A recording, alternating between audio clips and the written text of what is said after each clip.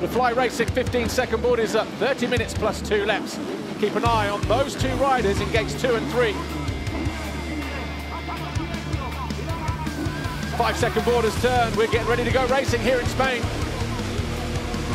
Gate drops. And they keep it clean out of the gate.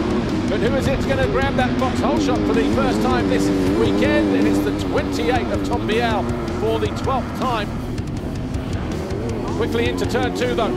Dropping downhill, Guadagnini behind him. Is that Geerts in 3rd? I think it is. And Renault 4th. And then we've got the Gas riders, both of them, Gifting and Langenfelder in there. Beaton just a couple riders further back, and Kaiser Wolf in there as well. So Beaton 9, Hoffer, Kaiser Wolf 10. But Renault quickly into 2nd position. Cost him a little bit of rhythm. Oh, he closes down the door immediately on Gifting. That was a dodgy move. Approaching the takeoff and then just cutting the line off like that. Wouldn't go down well in anybody's books, but we're working our way towards the, well, not even the end of the first lap, just to the finish line for the first time. And it's Vial who leads by almost 2 seconds over Maxime Renault 2nd. 3rd is Guadagnini, Gifting 4, Geerts 5, Langenfelder 6, Oriol Oliver on his debut is in 7th place. Jed Beaton 8, Ruben Fernandez up to 9th place from 17th at the first split. Rennie Hoffer is 10th, Stefan Rubini, Kaiser Wolf, Bodam, Banamostai, Pachetti, Beniston, Muse in 17th, Adamo, Rizzi and Wilson Todd are in 23rd place at the moment.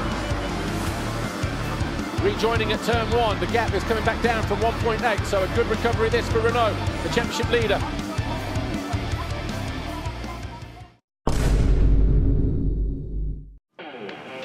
Five-second board has turned. 114 metres into turn 1. Good jump for Hoffer over on the right side. Kaiser Wolf. Beniston in the middle as well, I think. Or is that Geerts? Geerts and Renault almost getting into each other midway through the corner. But it's Vial once again. Geerts in 2nd, Guadagnini 3rd. Renault 4th, Hoffer in 5th place. And then down the inside, the fast start in 51 of Oriol Oliver once more coming towards us in the white helmet, just behind the lead 4-5 riders. There's Fernandez, a few places further back. So as we head uphill for the first time, it's Vial leading the way from Jago Geerts. Guadagnini, but Renault ran the outside of the Italian to move into 3rd. Renault did not get clean drive, but it's a change of lead. Jago Geerts leads on the opening lap. He's just found his way past Vial.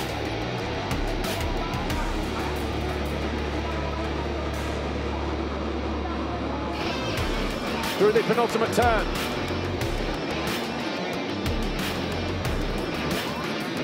Here's how he did it.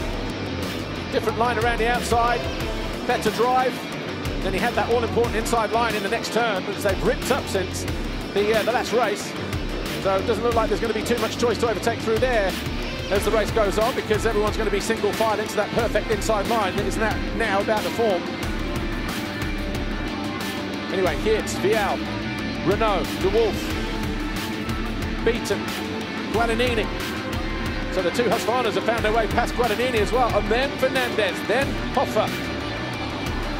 So Fernandez already finding his way past Rennie Hoffer. Looks like there's been water on the downside there. Perfect. Nothing like a bit of slick track on the opening lap of a supercharged MX2 race.